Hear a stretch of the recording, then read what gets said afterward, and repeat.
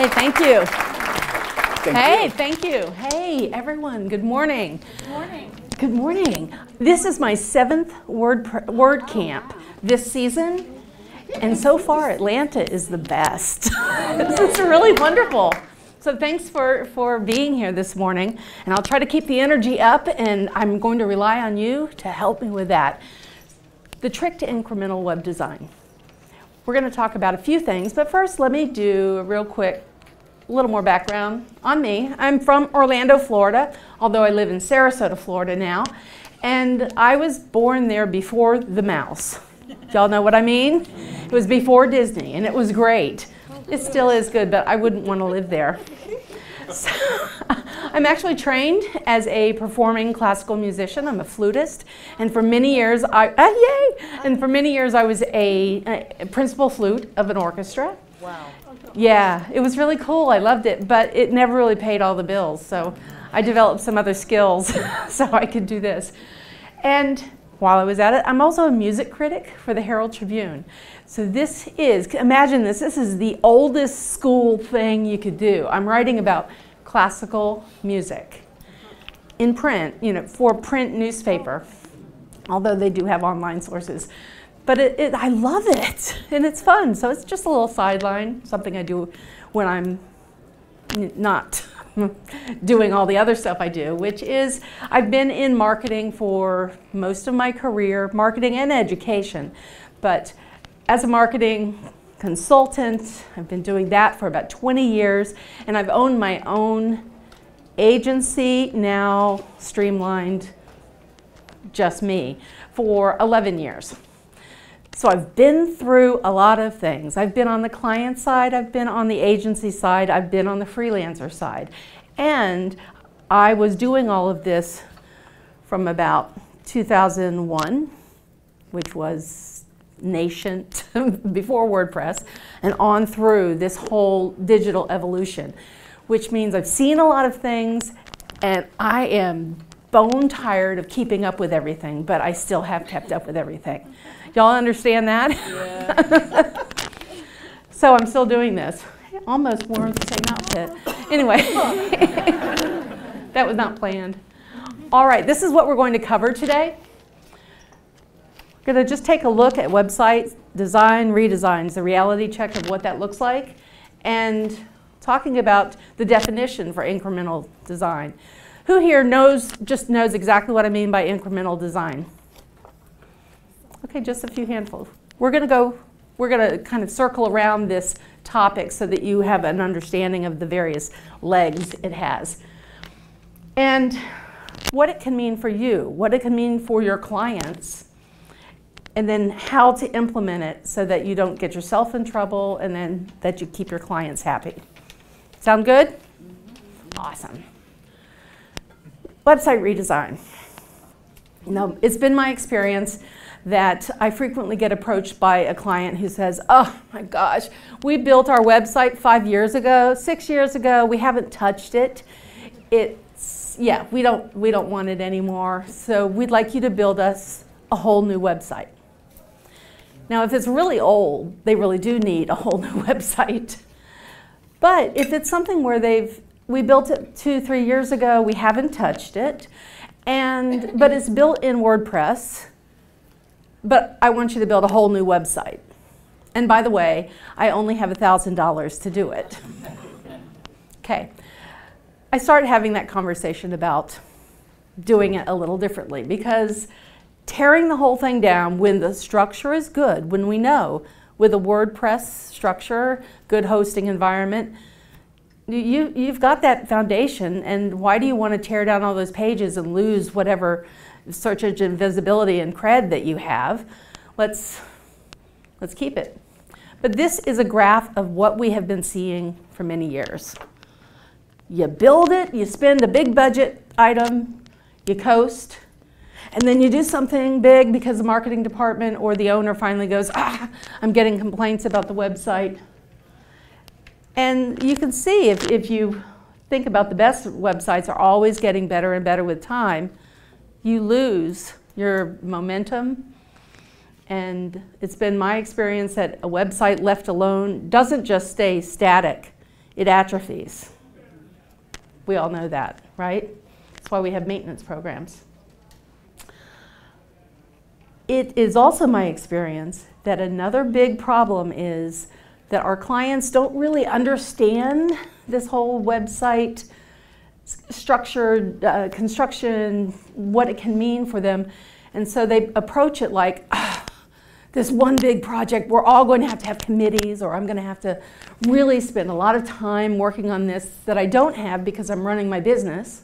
And so they spend a lot of time in angst trying to figure out what they want, and they don't make a lot of decisions. They think it's going to be a big budget ticket item, and they procrastinate. Or they hire you and then they make you sit while they're deliberating and all. It's money and it's time, and there's a bit of fear in it. So you have to think about that when you're talking to clients. Usually those are all right there, although they may not say they're afraid. But they are afraid of the money, they are afraid of all those decisions they have to make. So we're going to come at this from a totally different standpoint. Monty Python fans. Yay. So we're going to come at it now for something completely different. I'm going to sound like I'm going off on a tangent, but Kaizen. It's used in industrial settings. This is a phrase that you learn in MBA classes. Kaizen in Japanese means small incremental improvements, continuous change for good. And I think of it like the bonsai tree. You don't plant a bonsai tree and watch it grow. You have to continually care for it to make it be what you want it to be. So Kaizen. Then we have the incremental or reiterative design process that is taught to engineering students and project managers in industrial settings. And it's also for software development. Any software developers in here who are familiar with this? Yeah, it's so common sense. It is so common sense. You figure out the initial planning, and too often, initial planning, requirements, analysis and design, implementation, and then you shake hands, you get your check, and you walk away from a client, and they don't benefit from testing and deploying new content and evaluation and new ideas. So what you see, I'm going to continue with this, I'm taking the trends and the process that have been in place and in action for years in the business community, and we're putting them to use in our little world. Eric Ries, the Lean Startup. How long ago was this a New York Times bestseller? It's been a while. But the Lean Startup, a lot of talk about that, and the big part is build, measure, learn, feedback loop. It's the same thing, just different words. Really important for continuous innovation and improvement. And now, any HubSpotters in here? Anyone? Wow. Yeah. Okay. I became a HubSpot agency partner in 2010, and that was still fairly early in their development. And one of the big things that we were all being trained to talk about was incremental website design. And in their training, in their world, what they were talking about is, I'm just going to throw out numbers. You build the initial website. It's going to be $10,000. Build that website, and then get them on, get them on a monthly retainer for developing new content, tweaking, A/B testing, all of this evaluation, and continue. You're adding content to the funnel. And this was the way that a lot of agencies really grew. It's not that they kept that initial website build down to a real beneficial level for the client. It was a way to really build your business, and it's a smart way to build your business. I'm not against it, but this is when I first was introduced to incremental website design. But the reality of my clients was they have a budget like this, and they're trying to build something.